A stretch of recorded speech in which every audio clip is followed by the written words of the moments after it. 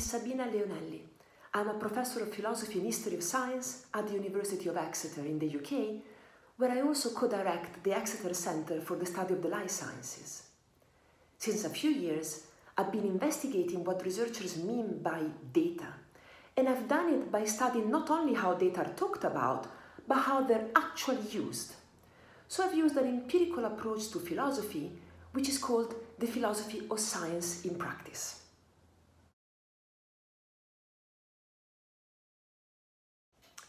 Data are often understood to be some sort of neutral, objective fact that researchers collect from the world and then use as evidence for their work.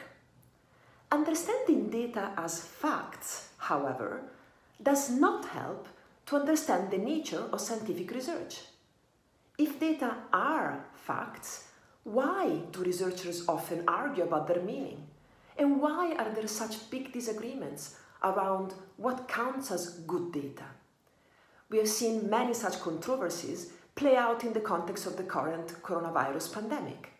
On the one hand, data are said to be everywhere, and there are lots of promises around what big data could deliver to help the pandemic response.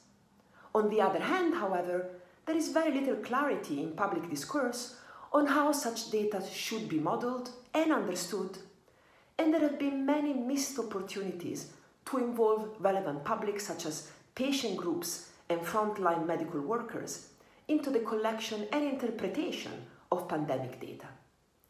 In my philosophical work, I proposed a solution to this problem, which involves a total rethink of what data are and how they function as evidence for research claims.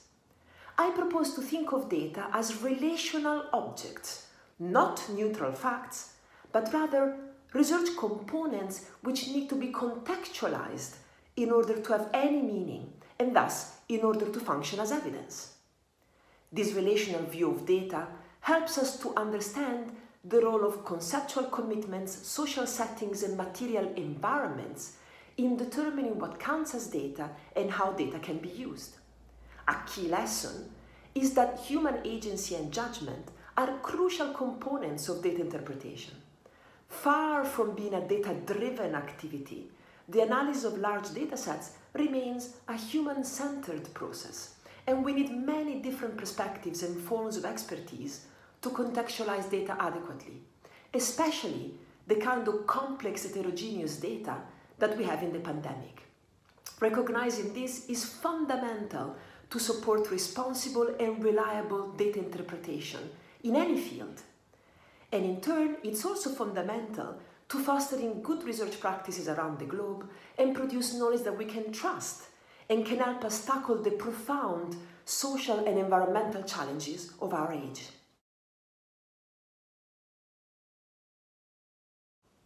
This research highlights how philosophical work, in collaboration with scientists and historians, can illuminate what we actually mean by the term data and how scientists use it.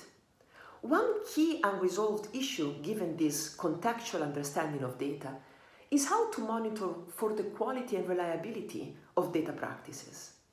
This is particularly tricky for research that is happening under secrecy, so-called closed research, where, due to commercial, ethical, or security concerns, researchers handle and interpret data without disclosing their methods and without making their choices available for external scrutiny.